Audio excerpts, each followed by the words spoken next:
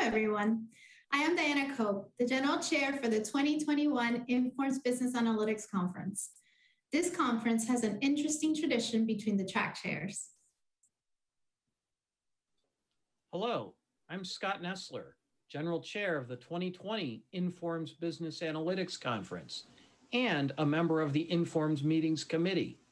Last year, we were scheduled to be at the Gaylord Rockies Resort and Convention Center, but unfortunately had to cancel the in-person meeting and organize a smaller scale virtual version of the conference. The organizing committee does such an incredible amount of work to pull this conference together. So on the last night, we usually enjoy getting together for a celebratory dinner.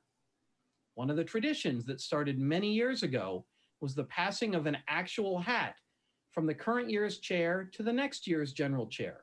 It became such a fun ritual to add a tchotchke or a little trinket that is symbolic of the location where the conference took place. And last year, since we ended up online, I added a pin with a Zoom logo to the hat. And since we didn't get to have our committee dinner, I'd like to pass the hat on to Dayana now. Wow, Scott, thank you so much. This is great. Let me check it out. Wow, this is fancy.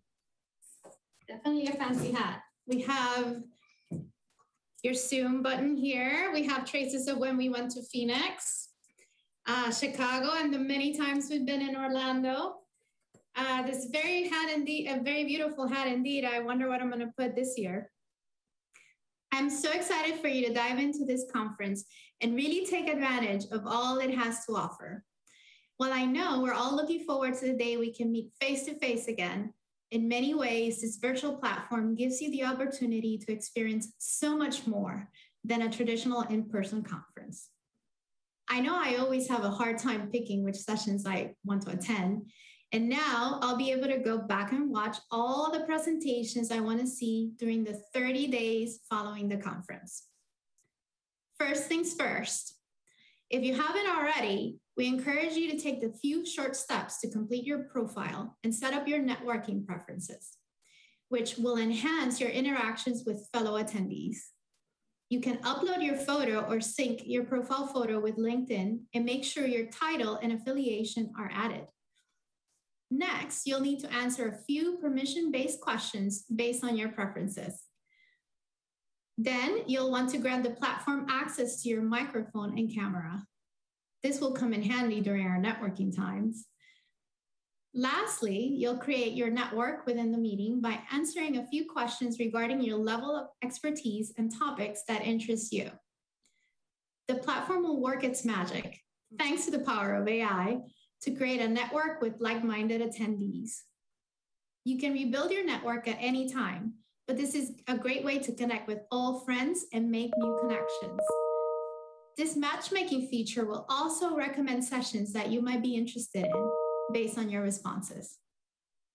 Speaking of sessions, this conference has nearly 100 presentations covering a wide range of cutting-edge topics. I encourage you to take some time to read through all the track sessions, poster sessions, technology showcases, and technology tutorials. As I mentioned previously, presentations will be recommended, but you can curate the entire conference experience to your interests. You can even watch the competitions live, including the Edelman competition, the Syngenta Crop Challenge in Analytics, and the Innovative Application in Analytics Award. The Smith Prize competition is taking place before the conference, but the sessions will be available in the awards hall and videos on demand. The Wagner and Informs Prize winners will also present during the conference. I am particularly looking forward to our plenary sessions. On Monday, April 12th at 12:30 p.m. Eastern, Dr. Kate Darling will talk about the future of human-robot interaction. Then, on Tuesday at 12:30 p.m. Eastern, we will hear from Chris Wiggins of the New York Times and Columbia University about how organizations like the New York Times are using AI and machine learning to address complex business problems. The conference will culminate on Wednesday afternoon with a presentation by the winning team of the 2021 France Edelman Award competition, the world's most prestigious award for achievement in the practice of advanced analytics and operations research.